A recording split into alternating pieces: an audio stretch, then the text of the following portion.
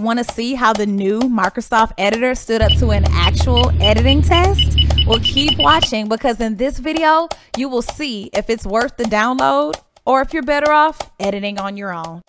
Welcome to Techie Tip Tuesdays. Microsoft released its own version of its editing tool, similar to Grammarly, where it claims to offer an intelligent writing assistant that brings out the best writer in you by nailing the basics of spelling and grammar, helping you to write with clarity, and to keep your sentence structure concise. So I decided to make a short but informative review of the new Microsoft Editor that was released a few weeks ago. Available on download from Chrome extensions and can be found as a new tab feature on Microsoft 365. I didn't want to give you a boring review. I wanted you to see the editor in all its glory. So I'll be testing it out to compare it along with the traditional Microsoft Word spell check feature and with its competitor, Grammarly.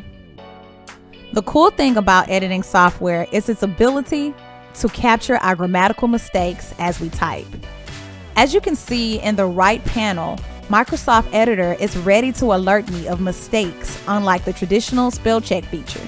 I decided to test the spell check feature with the Microsoft Editor feature, and although the new editor seemed handier and more user-friendly, they both missed the exact same errors. But this is a new feature released literally this month. And you mean to tell me that it left the same amount of errors as the traditional spell check feature? I know I can't be the only one shocked about this.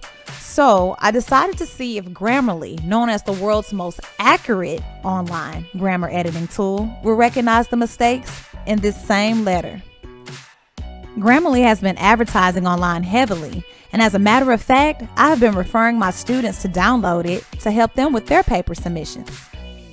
So let's use this same letter and put Microsoft Editor versus Grammarly up to this challenge.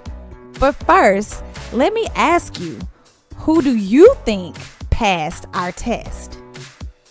But first, look closely at the screen.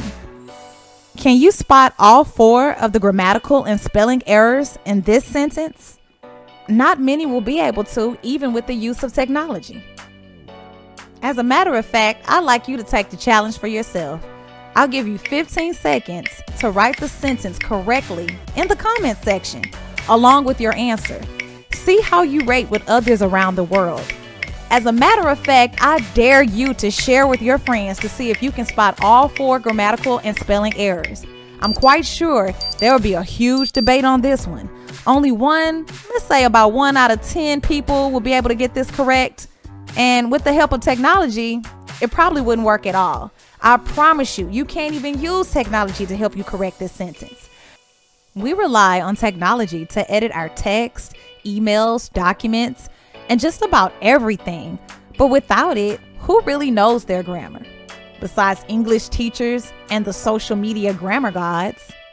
I won't reveal the 4 errors just yet, and I can't wait to see your comments. So let's find out which performed best. When it comes to using the free version of Grammarly versus Microsoft Editor, the best editing tool is neither. Yeah, they both failed my test.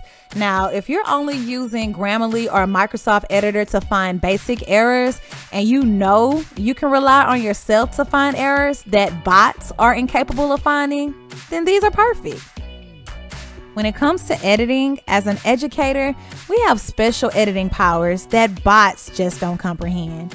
So relying on technology 100% of the time could sometimes embarrass you, but it is handy as a second pair of eyes to check errors in the making. In regards to comparison, Microsoft Editor and Grammarly both offer free downloads. They work across Microsoft Office, Outlook, and social media platforms, and they offer paid premium versions. The huge contrast for them is Grammarly only supports English, while Microsoft supports over 20 different languages, and it's cheaper. I will say Grammarly and Microsoft Editor both offer paid premium versions that go a little deeper in catching errors, which just may have been useful to catching some of the minor detailed writing errors found in this letter.